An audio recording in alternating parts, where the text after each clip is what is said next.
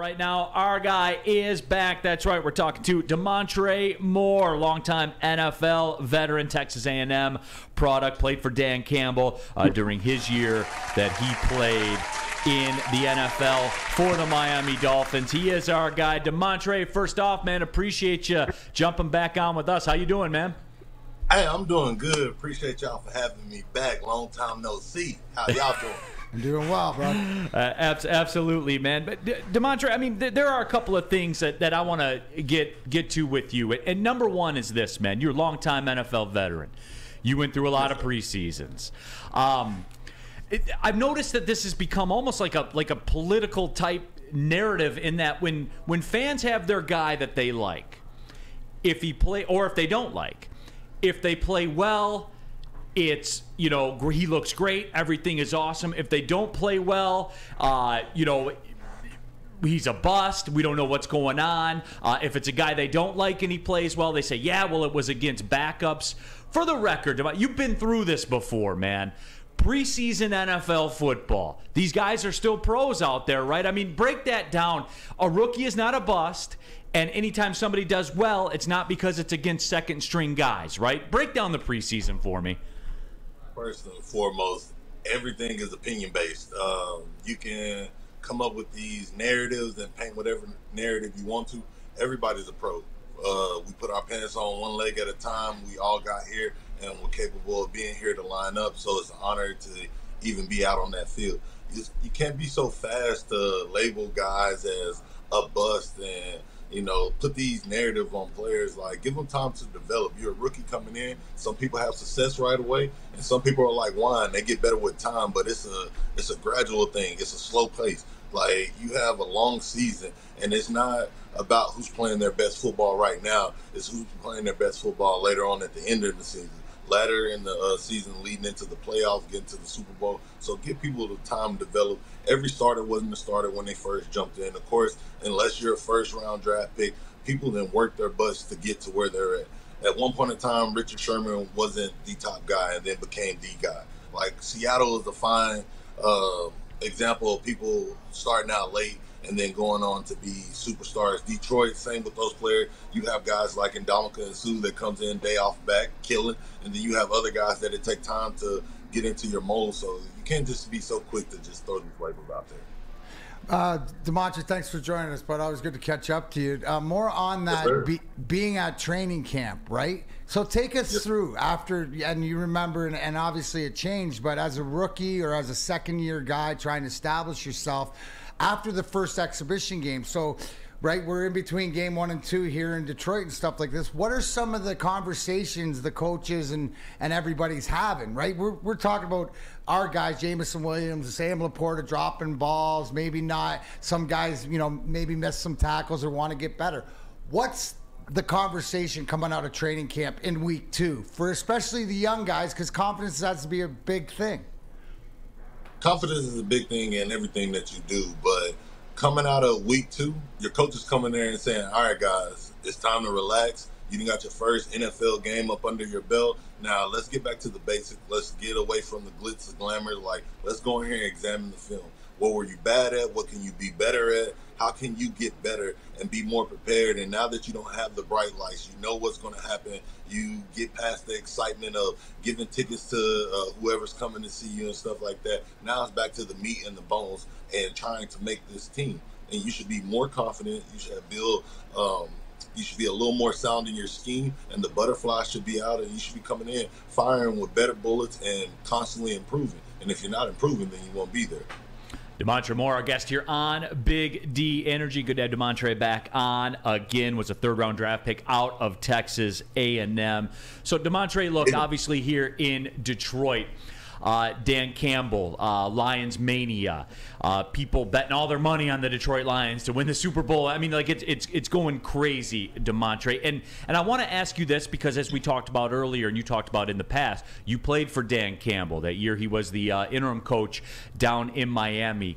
I know you're not in the locker room. I understand that, so I'm not putting you on the spot from that perspective. But what you know of the man, why is it working like this in Detroit with Dan Campbell? Why is it working here? Man, the way that it's working is simple. Detroit is Dan Campbell, and Dan Campbell is Detroit. When I say this man he exemplifies everything that city does, from the gritness, the toughness, getting it out the mud, and building it on your bare back.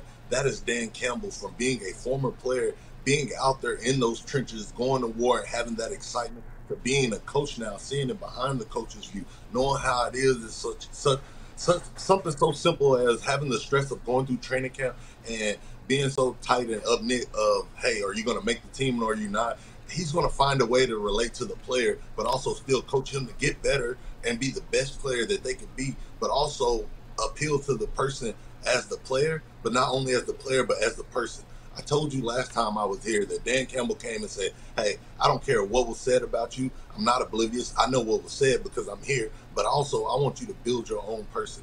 And just like he builds his own narrative and coaching perspective, it goes on and on. And when I say I get chills and goosebumps thinking about it again, because he is made for this city and it's working. He is building the foundation. The foundation has been laid, and now he's just going to keep continuing to build and get better and biting ankles.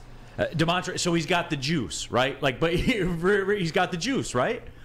He definitely does. The juice is, I wouldn't even say juice, because when you think of juice, you can drink juice. I say he got sauce. Think about barbecue sauce, man. I'm telling you. How long have you left some barbecue sauce in that refrigerator, but you come back and get some Sweet Baby Ray's and it's still there and it tastes just as good? It's something that's internal. It's solid. It's foundation. It's not foaming. It's there. And that's Preach, it's thick, Spenny. It's thick, baby. That's what it is. No. He's thick and he's here to stay. That's why MCDC, Motor City Dan Campbell, is so apropos, and you nailed it. You nailed it there. And the one thing, Damontre, is that I am hearing you as a former athlete and speaking athlete speak. What you're saying is he's genuine, and when he says it, he means it. He's not coach speaking. He's not talking behind the back. It's the fact that he's a man, right? And he treats everybody like men until it's time not to, right? Would that be fair to say? And you hit the nail right on the hammer with it. He treats people like men because he's a man, and he's going to see you and approach you as a man. But also as a man, he was a player, and he still is a player. You see him out there doing the up, downs, and jump starts at the beginning of practice. Like, he's there with you, so he knows what he's going through with you. And for him to be that genuine, that focused, and he's a see ball, get ball type of coach. Like, I tell you what to do, I tell you how to do it, and if you do this, it's going to ride and it's going to fly, and we're going to let the chips fall wherever they fall, but just know I'm right there with you so I can fall with you, baby. We either fall into success or we fall into failure together, but just know your captain is right here with you, and if your captain's right there with you as a player, I'm talking about you ready to go into that wall and lights out. All right, Damontre, you got the people all worked up in the WoodwardSports.com chat thread right now. Bothered, buddy. They're bricked up, stoked, not scared. I'm over here having flashbacks over here thinking about it. Well, good. That's good, because I want a Dan Campbell story, Damontre. Give me one Dan Campbell story from your time, maybe when you were down in Miami. I would say my favorite Dan Campbell story is last game of the season. I don't know if I mentioned it. I know I mentioned how everybody was cheering for him last time I was here, but going a little more in depth, the day before, leading into that game, he said, I don't know what's going to happen. He knew that this is a potential interview and setting him up for the future, but he wasn't even putting that pressure on himself. He came in there and said, hey, we're going against the Patriots. And when we go against the Patriots, we're going against Brady, the GOAT. I'm talking about Thomas Patrick Edward Brady. We in there going against that guy. And he said, for you right now, this is an audition. Just like it's an audition for me, it's an audition for you to go out there and say that you're not going to lay down and you're going to quit. Let's go in somebody's season. Let's go make something a little bit more difficult and challenging for somebody else. Just like they doing this for us, we're going to do this for them. I'm going to war with you guys. And when I tell you, it was like a scene out of 300. You see Dan Campbell up there, big swole guy, and he's giving this powerful embodied speech. Everybody was like, you know what? We come out here, we play the Patriots. It's smash mouth football. And when I tell you, we did everything he said, won that game, and had the same excitement. And he said, hey, I want to tell you guys, y'all just killed y'all interview. Y'all killed it, and I don't know what's going to happen after there, but I just know that y'all laid it out there, and we were so excited that everybody erupted, talking about Dan Campbell this, throwing water in the locker room. When the owner comes in there talking about the interview's about to come back up, like, it's going to be a tough process, but we know who we want. Everybody's yelling Dan Campbell at this guy, and like, this is the owner now. When the owner talks, nobody talks, and you're sitting here chanting this, that lets you know that your leader is right here, and he's just like the guy from 300. They do whatever I say. And so it was amazing. And I can't imagine with the staff that he's built. I played with Kevin Shepard. For him to see him have that passion on the sideline, he's built that in there. And, man, when I tell you, I can only imagine it, like, now that he's at the helm, what it's really like to be in Detroit in a grimy city like that, and it's ready to work. He probably got some great things going over there. But that's probably like my best story about him. That is so awesome, dude. I'm gonna take this before we let you go a little bit sideways, because this is a question for Spenny and me, because we follow you at Timor 94. Noticed you blowing guys away Call of Duty. What's your favorite Call of Duty version? Which game? Do you have a favorite? I would probably say Modern Warfare 2 is my favorite. Yeah, that's what Spenny and I said. We go. Me and my crew. I got a couple coaches that play in the league that are down, but we're on every Call of Duty. But Modern Warfare 2, I probably say, was the one where we got the most active, and it was just it's timeless. Like, yeah. But we're gonna see what this new one hitting for. It's almost that time. Yeah, absolutely. All right. I have to step in. Spenny, where you at with it? Modern Warfare 2 for sure. Yeah, it's the GOAT. All day. There you go. Okay. Hey, Damontre, I appreciate you pulling up on us, man, for sure. Brother. Appreciate you, Damontre. We'll get you back. Absolutely. I can't wait, man. This man's got people fired up, Spenny. Oh, yeah. Dude, as he should, man. I'm fired up. Yeah. If you're not bricked and stoked already, game's not till Saturday, second exhibition game. Let's go, baby. Come on. Man, I'm telling you, y'all got some young cats over there doing it right now.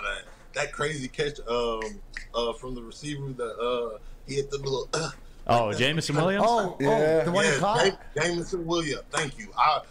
Man, that catch was so spectacular that it had me lost the word. I couldn't even say his name right now. It was like, but I'm ready to see what he does, man. Like, this is about to be a crazy week. Like, I don't think Detroit knows, like, the gym that they have right there. Like, that diamond has been built right there. And so, man, I'm watching y'all's Instagram story every day. I'm watching Kevin Shepard's every day. That's my dog. We talk at least once a month. And the energy and excitement around that building.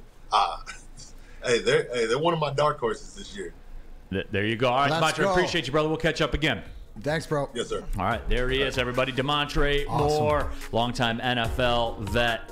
You know, just a guy that played in the league talking about that, the catch was special. Even if Sam Flannel wants to dismiss it, guys that played in the league, they like it. I'm sure when we come back, Sam will cut down, what's he know? He only played in the league. Yeah, for 8 years or whatever it was. He probably will.